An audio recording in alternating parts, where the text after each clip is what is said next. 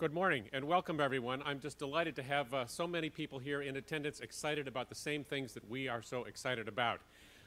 As Executive Director of the Open Networking Foundation, I am really thrilled to be part of this summit and to have planned it with Guru, and in particular because the goals of the Open Networking Foundation and of this summit are the same, which is to take this incredible technology out of the lab and into the market.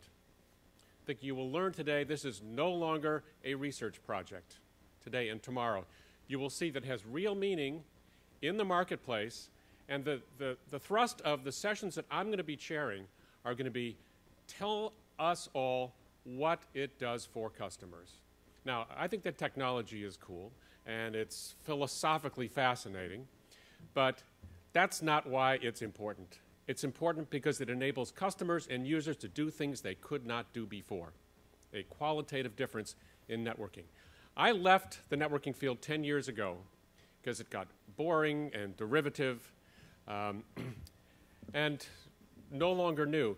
And I was lured back by this opportunity. When Nick and Scott said, this comes along once in a career, once in a generation, I thought it's really worth coming back to networking for this.